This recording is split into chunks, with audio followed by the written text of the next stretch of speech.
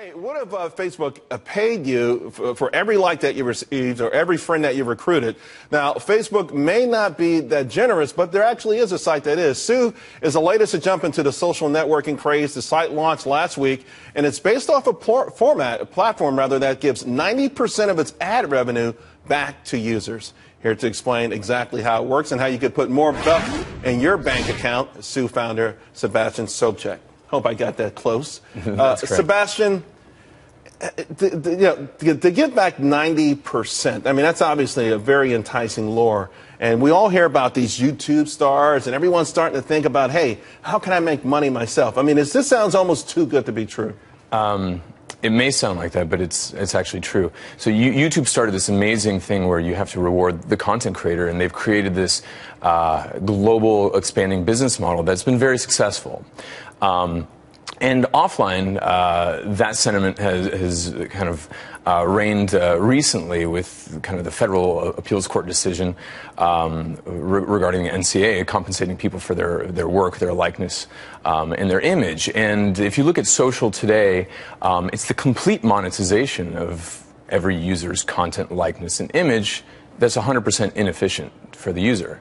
And so if it's... Although, let's point out, users put their information on there voluntarily. Sure. They put it out there, so if somebody else is making money off of it, it's kind of tough to complain about that. Well, they're like radio stations playing everybody's song and not giving them a royalty. That's the way we look at it. And we don't think that's the ideal. And so we're just making it a little bit more efficient. I'm not saying sounds like you're making it a lot more efficient. 90%, exactly. Is this, okay, would this be gross revenue or after a certain revenues? And so if you look at the billions of users that are being monetized to the tune of tens of billions of dollars annually, I mean, this is an amazing segue to be talking right after you're talking about Twitter and tomorrow's Facebook earnings. I mean, there's a lot of money being created and not being, I guess, efficiently distributed to the content creator, which is basically every social user. So imagine distributing 90% away. It's not our content and it's not our interaction, so we think the lion's share should be given away. Although the lion's share could be 51%. It could be. Yeah. It could be. But if you give the lion's share away, which is what we think is fair, and you see startups actually giving the lion's share away, being brokers, for example, Uber, they only take a 20% transaction fee. Airbnb is in the 6 to 12% range. Who are you going after, though? Okay, your platform goes after specifically maybe content creators. So you're going after Facebook.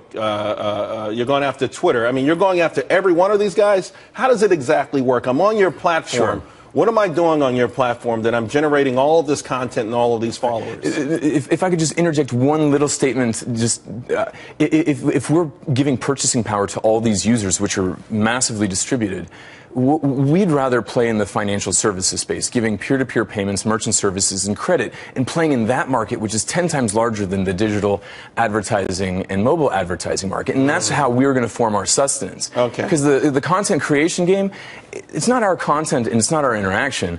So give it away and play in the financial markets. And we can. So you create a loyal following because they're getting paid for something they've never gotten paid for. Their own but then content. You have to have a certain level of trust for them to do these financial transactions through you.